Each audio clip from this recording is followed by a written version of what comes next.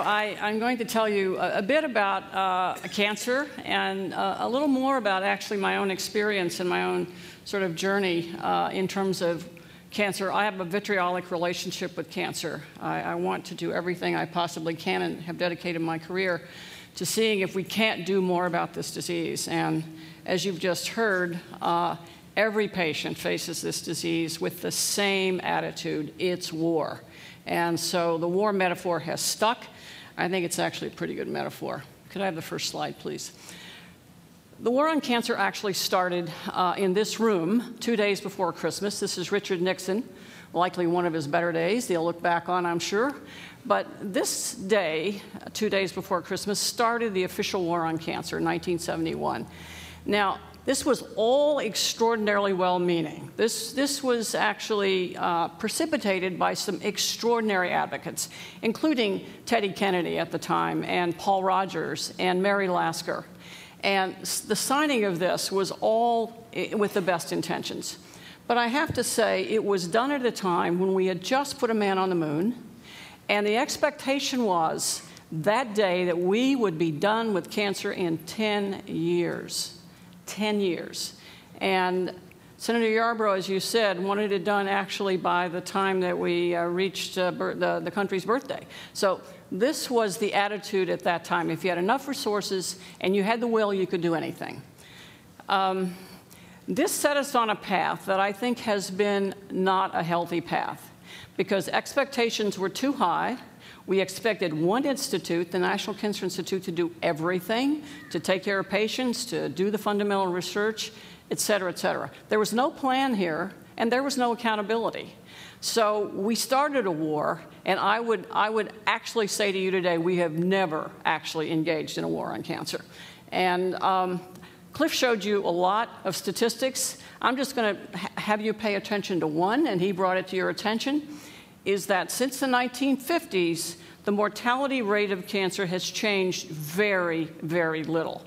We're doing better with 5-year survival, but as you see in these statistics, 1.5 million new diagnoses this year, and I wish it was going to be confined to that, and 560,000 people every single day, 1,500 people dying from this disease. And I would argue that we are beginning to take these statistics for granted, and it makes me mad. So if you worry about numbers and you worry about money, this disease is costing us roughly $264 billion a year. Now, is this our problem? You bet your life it's not our problem. It's a global problem. And increasingly, this is a tsunami. We see it out there. We're doing nothing about it, in my opinion, to really take care of this problem. If you look at the number of cases globally today, 7.6 million. With the aging of these populations, including our own, you're going to see an increase to about 10.3 million deaths worldwide. It's going to overtake anything we've ever seen in the history of man. And if you look at the cost, the Lance Armstrong Foundation and the ACS did a little study this year to see if they could estimate the global cost of this disease.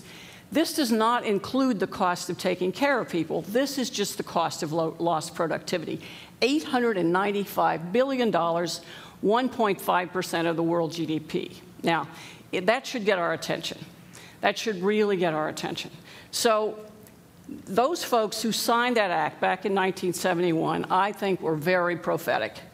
This was a tsunami that was coming, and it's arriving in our generation and the next generation, and we're not doing nearly enough. So I want to turn to what we've gotten for our money. Because when I was by 8 years at the NCI, we heard a lot of complaining and bellyaching about how we're not winning the war on cancer.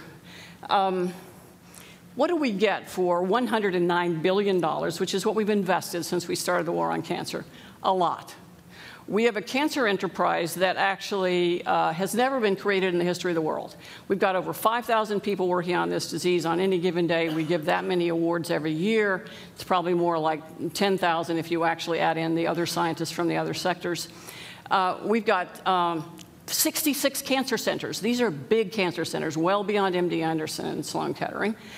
We've got all kinds of specialized programs. The private sector is investing probably equally to what we're investing every year. We invest about $4.96 billion at the NCI this year. So this is a huge enterprise. The question is it being deployed appropriately? I mean, are we asking the right questions? Are we actually moving in the directions that we should be moving? And you heard it from Danny Hillis a little while ago. We aren't asking questions any differently. I would argue that in many ways we have become, we've gotten into a few ruts, and I'm going to tell you how I think we might be able to get out of those. So you want to know what cancer is? All right, I'm going to tell you this is 39 years of progress on this slide. 39 years. And I don't want to trivialize what we know about cancer. We know a hell of a lot more than we knew, certainly in 1971. It's phenomenal what we actually do know. This has become a disease that has actually given us the biotechnology industry. It's given us cell biology. It's given us a lot of the things that we've talked about here in the last 2 days. But basically, cancer starts with a change in a gene, as you've heard, a few changes. And you may inherit a few of these. 23andMe can tell you, and Abigenics can tell you. Sometimes those genes will cause you cancers. Mostly they don't. Inherited cancers are very few indeed. It's mostly after you're born, and it's mostly after you start to live that you get cancer. And you get exposed. Any of that list can actually contribute to damaging DNA, and that's what causes cancer. Now, I'd like to tell you that we knew an awful lot about that left-hand column. For example, viruses cause cancer. Yes, they do. You hear a lot about HPV. We don't spend hardly any money in this area, and we need to spend a lot more. We know that stomach cancer is caused by H. pylori, et cetera. This is an extraordinarily complex process beyond what I've actually shown up here. As you can see, the mutations are moving along and they're accumulating. It's not that simple.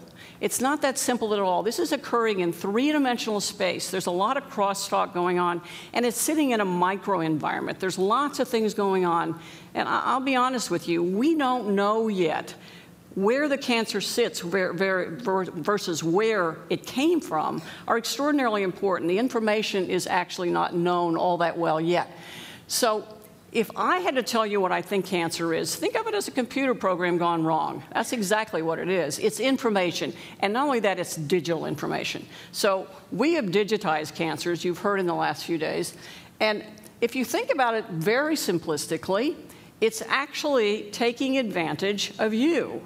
Because as a normal human being, you've built a bunch of cells, you've laid the railroad track on which your trains are going to run, and cancer uses your tracks and runs its own trains. And not only does it run its own trains, it actually does it in a way that is just absolutely amazing, and we don't know how to control it very well. Here's the bad news. We made a lot of progress. But once you get over to the right-hand corner that I showed you before, you get metastatic disease. We don't do very well with helping you at all. And we don't know much about who's going to have metastatic disease and who isn't. It's a huge problem.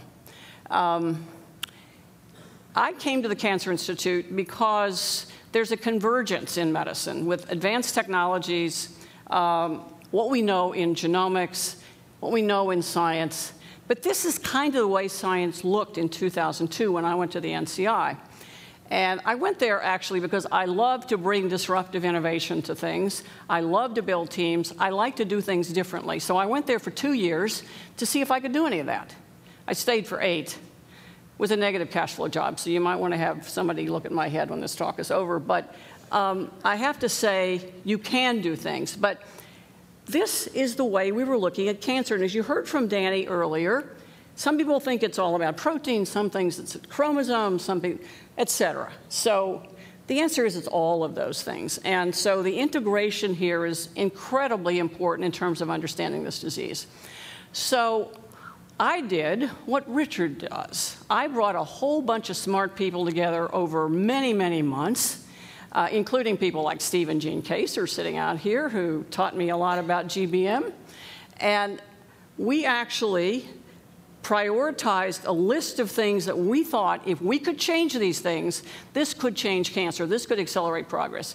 I don't have the time to tell you about every one of them, but what I am going to do is to tell you about a couple of them. This enterprise is not connected. We are all doing our own thing with bioinformatics, but we are not connected. You hear a lot about electronic medical records, et cetera. The scientific enterprise is equally disconnected. So we brought something to the table called a Cancer Bioinformatics Grid to connect our communities, and that's working, and we got lots of work to do there.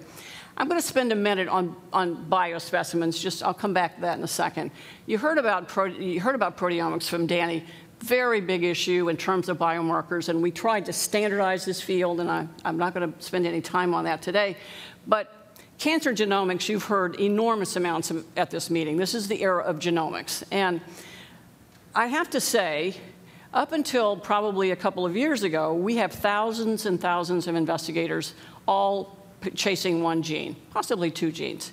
So Francis Collins and I decided in 2006, can we apply what we knew or what we learned from the Human Genome Project to a cancer genome project? In other words, can we find all of the cancer genes? As you heard this morning about Alzheimer's, it's possible now with the cost of actually sequencing genes. So I'm going to come back to that. Nanotechnology is the way to measure lots of information.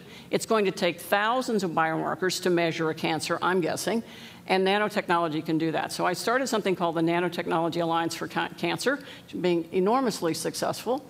And last but not least, the program that Danny mentioned, I wanted to bring a lot of physicists and engineers and mathematicians to this field, and I did that.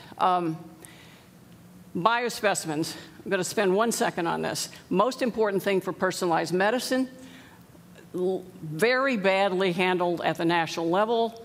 When I came to NCI, we actually didn't have a plan for this. We do now. But when anyone you know goes to a hospital and you make sure their biospecimen is collected, that is the basis for personalized medicine. Make sure it has good stewardship and make sure that actually it can be accessed. The Cancer Genome Atlas, where we were trying to measure all of these genes, is big science. As you can see, it involves well over almost 300 people. And it's a real project that actually should be done and should be done again, because you can do this for other diseases. Basically, it's standardizing everything. It's getting enough people measuring the changes in the gene and putting everything in the public domain. And I want to come back to that again in a minute. Everything that's digital about cancer has to go into the public domain. So a couple things we saw. This is glioblastoma, which actually is the first tumor that we ran through this process. Took a long time, big learning curve. But what we were able to do is show that there are different subtypes of this disease. We were able to map the genes to pathways. Voila. You've got a way to now start thinking about building drugs for this disease. You don't have to be a scientist to figure out this graph, actually. This is two different diseases. Ovarian cancer on top. This is GBM on the bottom. This is just large changes in the chromosome.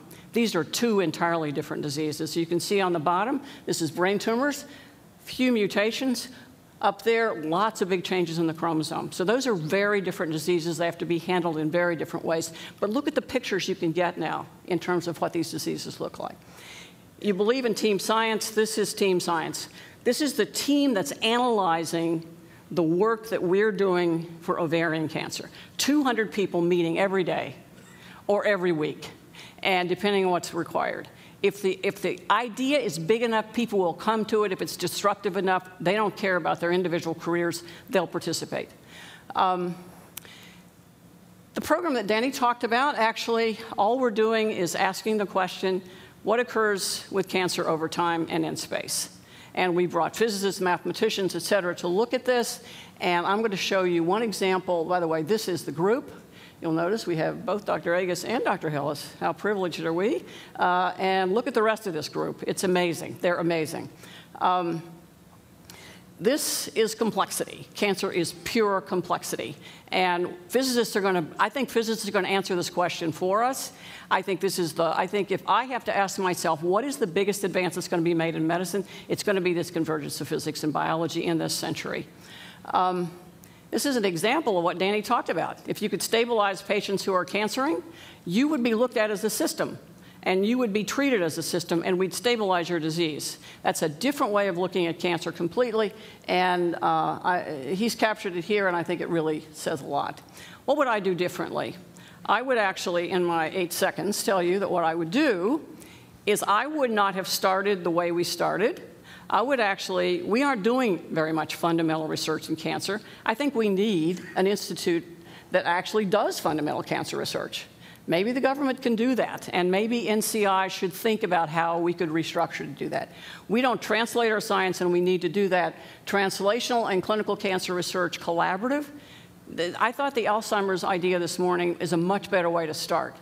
Bring the private sector to the table from the beginning. And if this consortium could be created, I think you get lots of commercialization. I think you get lots of things moving quickly. Last thing, advocacy for cancer has changed everything since 1998. We had a march on Washington, 500,000 people showed up. The next year, we started to double the budget for the NIH. Advocacy works. Cancer is too important to leave to the government. You have to take it on, because absolutely every patient, as you heard from Bruce and you heard from everybody, it's like a lightning bolt. They're fighting a war. We have to fight it with them. Thank you very much.